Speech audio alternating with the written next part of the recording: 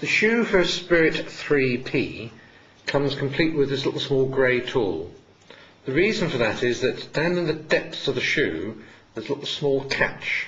You might be able to see it move as I press this release. The idea is that that little catch locates in a dent or a hole in the hearing aid just about here. When the hearing aid is originally supplied, there is no hole, just a small indentation.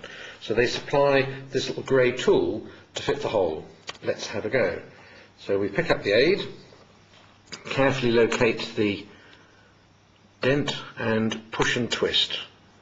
You might have heard it go click. We have to open the battery door just to make sure there's no bits inside, which there aren't. Now I know there's no hearing aid battery in there, but to fit the shoe, turn it over. You can see the hole that's been made. Turn it over, we're going to locate that pip into that hole. So now when the shoe goes on, clicks in. To remove the shoe, don't just pull it off, push in that grey catch, that releases the clip and it comes off. So to fit, push, to release, press the grey and it will come off.